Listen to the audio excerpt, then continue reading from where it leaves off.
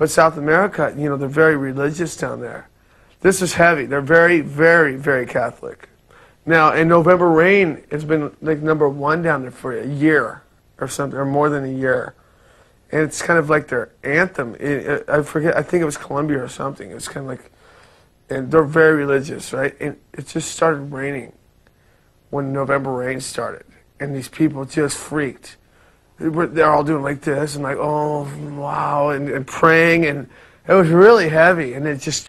So in Slash's book, he talked about one of the most memorable moments he had during his time in Guns N' Roses, and he highlighted the concert that Guns N' Roses played in Bogota, Colombia in late November of 1992. Now, originally Guns N' Roses were scheduled to play 2 shows, but there was a huge issue with the fact that they played Venezuela previously, and there was an attempted military coup, so some of their equipment got left behind in Venezuela and wasn't able to arrive on time.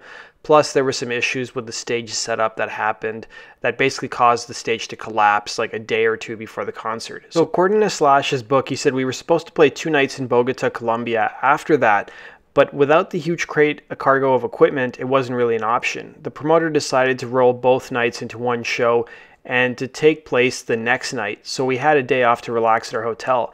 And the hotel was pretty huge. It was part of some kind of complex with a big movie theater downstairs. And I remember coming up the escalator and watching a Jurassic Park pinball machine emerge on the horizon as I got to the top. I'd just seen the movie and I had to play that thing. It combined 2 of my favorite interests, dinosaurs and pinball. When I got to my room, I arranged to have it brought up and spent the entire day playing the ball. Slash went on to say, during our stay, word got out to the authorities that we had drugs. So in another move typical of South America, the authorities got what he put in quotation marks, warrants to search our rooms in hopes of finding something that might require us to buy them off, I imagine at least. The day of the show, the cops banged on the door of all of us, and I had nothing. They came in, guns drawn, and found me freshly showered in a towel playing pinball. Oh, hey, I said, hi. They showed me the warrant and started searching my room. I was pretty jovial that they tore through my stuff.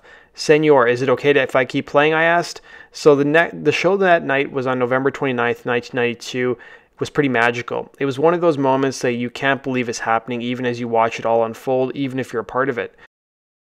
There was a torrential rainstorm the entire day before as our crew set up. The weight of the water buckled the stage roof, which wasn't ours, sending the lighting rig crashing to the ground. Luckily, no one was hurt, and the whole stage had to be redesigned.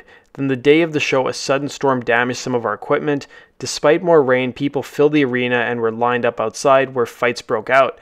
A few cars were burned and the police had to use tear gas to calm everyone down. When we took the stage sometime around 11 p.m., the place went crazy. We were playing really well and the rain had held off throughout the entire first hour of our set until we played November Rain.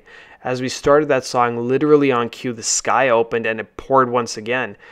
It was one of those massive tropical downpours where one drop can fill a coffee cup. It was coming down in a black mist that mixed with the steam rising off the audience, and I could barely see through the clouds that formed in the arena.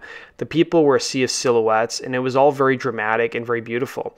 It felt as if they and the band were one, and the audience was moved as we were, and they were into it, and it was truly passionate. It rained so hard that we finished the song.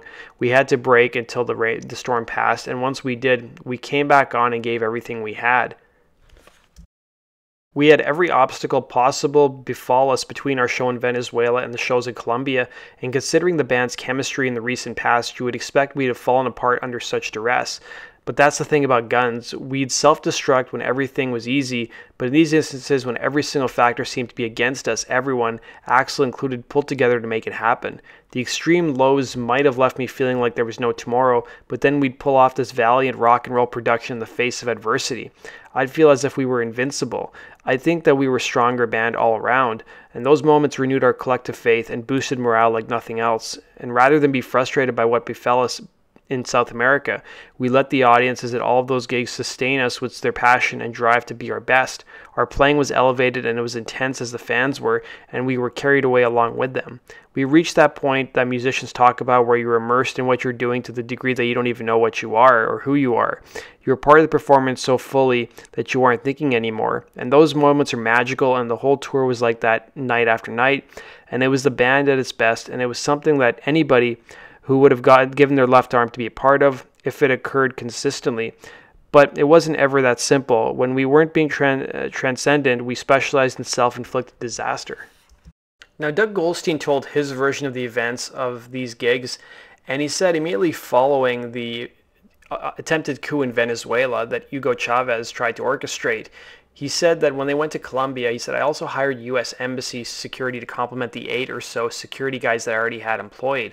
The signs were not good, though. When the band's equipment was delayed leaving Venezuela, where they had just headlined a sold-out show to 20,000 people in Caracas, Guns N' Roses was booked to perform 2 shows, a Friday and a Saturday night in Bogota, and the group arrived at their hotel late on Thursday night. Early Friday morning, when already worried Goldstein was concerned to find the three promoters of the shows sitting in the hotel bar absolutely out of their minds. Between the booze and the coke, I couldn't tell if they were going to fall down or jump over the effing bar.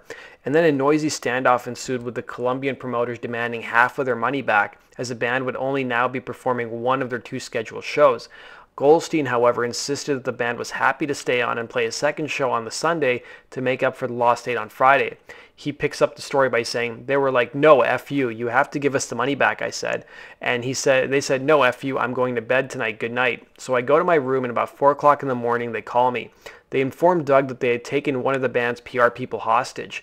Oh, and by the way, the 3 guys are all promoting the event. One guy owns a television station, one guy owns a radio station, and the other guy owns a newspaper. So the chances of getting my story out are effing nil. So I go, you know what? She's not that good. Click, hung up the phone. Having called their bluff, the so-called hostage was allowed to go back to her hotel room, and Goldstein then had to find a way to keep the band calm. So back in '92 in Bogota, it was crazy. The entire day and night, all you would hear is machine gun fire in the hills, and we're all going, why in the F are we all here? He was on the phone the morning of the show when suddenly there was a huge bang. A huge bomb outside the hotel rocked the rooms back and forth. So Duff, who looks like an effing ghost, he's been doing so much blow, he comes into my room and he goes, what the F was that? And Duff basically wants to leave. He's freaked out by the bomb blast, but Doug pretends he didn't really hear it. And basically, Duff threatens to go to the airport and leave before the show. And basically, Doug said, you can't do that to me. And he goes, are you out of your effing mind, man? I'm not effing staying here. I go, Duff, I'm going to take you back to the old compadre. He's shaking his head as I'm talking. I go, one of the first questions I asked you guys when we met was, what do you guys want to be? And you guys collectively said you want to be the biggest band in the world. And you know what? To be the biggest band in the world, you have to play the world. And basically, Duff laughed. And his rebuttal was one of the greatest comeback lines ever. And he said, no, Doug, I remember that dinner. Axl Slash, biggest band in the world. Duff, biggest band in North America, okay for me. So Goldstein wasn't laughing when they arrived at the venue that afternoon. The promoters, still convinced they would only be one show, oversold the event by about 30,000 tickets. So there are kids everywhere outside of the building that have tickets, but there's no seats for them, so the fire marshal and the cops aren't letting them in. The cops are on horseback, and they're wielding these huge wooden sticks, just pounding kids. The band, of course, they have no effing clue what's going on. So they're continuing to play, and it was a stadium with no roof, so like clockwork, Axl hits the beginning notes of November Rain and a huge effing downpour. It was actually really cool. But they looted the streets of Bogota, the kids. All of the storefronts are being busted down, and they're stealing all the shit and stuff from the shops, turning over cars. I mean, it was an effing scene. I used to say we were the signature CNN band. Every night there was something on CNN about GNR. Now, they weren't clear yet, though. At 7 o'clock the following morning, there was a fierce pounding on Goldstein's hotel door. I open the door, and it's some guy with a machine gun. He sticks a machine gun in my chest and hands me a letter, and I'm like, uh-oh. The letter was to inform Goldstein that he had a mandatory meeting with the mayor that day at 3 o'clock. So in Spanish, I tell the guy, as soon as Mr. Goldstein gets back, I'll let him know. He then went on to the phone and called the U.S. Embassy security contact and asked him to come to his room where Goldstein showed him the letter. And he goes, there's no meeting. I go, right, I'm being kidnapped, aren't I? He goes, absolutely. Then he goes, time to get out of Dodge. So Goldstein moved fast to get the band out of the hotel by 7:30 a.m. and straight to the airport. We had to sneak out of town, and we were never so happy to leave a place. What's cool is Vice did a cool interview with one of the promoters from Colombia who worked with Guns N' Roses on the show, and he corroborated a lot of what Goldstein said, especially the fact that the promoters were in the hole a huge amount of money because Guns only played one show instead of two, and they wanted their money back. And Goldstein offered to give them back $45,000, but that was basically it, and he was always surrounded by security. And the promoters decided, well, we'll just cut our losses and rock out to Guns N' Roses instead. And they corroborated that a lot of people were upset outside the show waiting to get in, which kind of indicated that, okay, they oversold the event. Now, one of the most startling revelations from that interview was that Following November Rain, if you guys have seen the pro shot footage on YouTube, the band claimed they were going to come back on stage, but the promoter said Guns N' Roses were ready to leave the venue. And that's when they got into a confrontation with Guns N' Roses management, and the promoter headbutted Doug Goldstein, according to the Vice documentary, and they got into a scuffle. And basically the promoter called his buddy at the airport and said, hey, Guns N' Roses are loaded with drugs. You guys need to search their plane and give them a cavity search. So that does it for today's video, guys. Thanks for watching. Be sure to hit the like button and subscribe. I'll see you guys later.